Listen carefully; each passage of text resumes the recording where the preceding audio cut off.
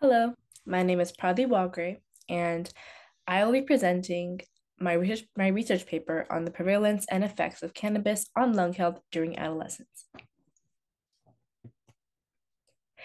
So, a primary trend that can be noticed, especially with the legalization of cannabis or marijuana, is the increased use of the substance in adolescents and students throughout the United States.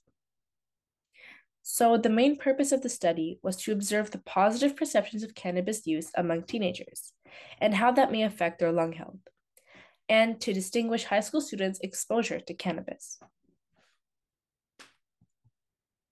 So, first things first, what exactly is cannabis? Cannabis, commonly known as marijuana, is a drug that primarily contains THC, or tetrahydrocannabinol, one of the most commonly used substances in the United States, and is used in many forms. Additionally, the potency of the drug has increased drastically over the course of the past decade.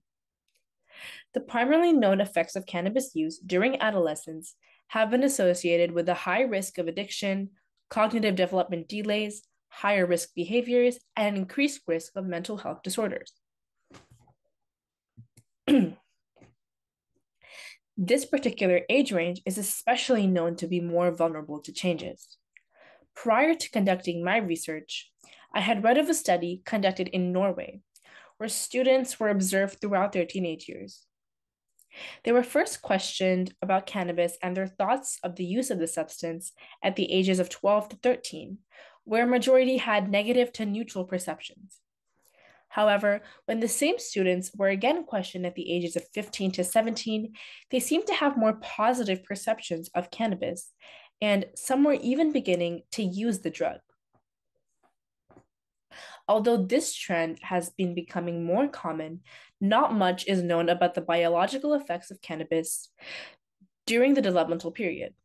However, we do know that cannabis use in adolescence, as mentioned before, has been linked with worse performance in attention, learning, and memory.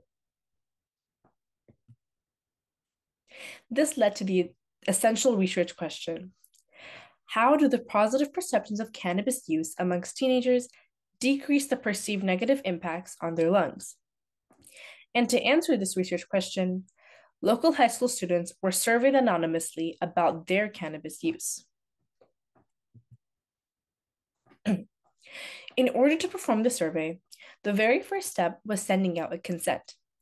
Participants who agreed to participate in this research study received a Google Forms survey after signing the consent.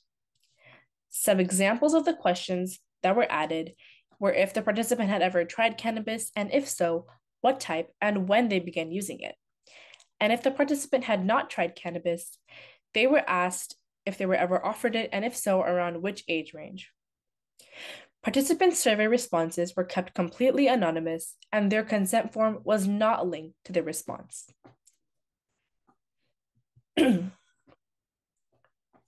So we received a total of 20 responses to the form, and 10.5% of participants reported to having tried cannabis in their adolescence.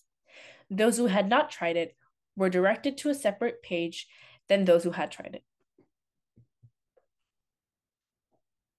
Here are some main key takeaways of the responses from the people who had not used cannabis. For those that did not use cannabis, we found that 23.5% of participants were offered cannabis before, pictured here in this graph from the survey. When asked to rank cannabis on a scale of 1 to 5, 1 being very negative and 5 being very positive, majority of the participants who did not use cannabis ranked it as 1, very negative. When asked about whether or not cannabis positively or negatively affects health, 82% of participants who did not use cannabis reported that it affects health negatively, and 17.6% reported positively. Moving on, here are some key takeaways from those that reported having used cannabis. Those that used cannabis most commonly started using it at the ages of 12 to 13 or 17 to 18. The most commonly used type of cannabis was found to be tincture or oil, such as a vape. The question below, asking to rank cannabis on a scale of 1 to 5, 1 being very negative and 5 being very positive, was the same question asked to both parties. And in this case, most participants ranked it as a 3 or 4, being neutral or positive. When asked about whether cannabis has negatively or positively affected their health, some reported negatively, while others reported positively. There was little to no distinction between the two. When questioned about lung health, participants reported coughing or wheezing and thought that cannabis positively affected their health. In general, it was found that a majority of participants in the age range of 13 to 18 did not use cannabis. However, it was found that a significant amount of these participants were offered cannabis sometime in the past.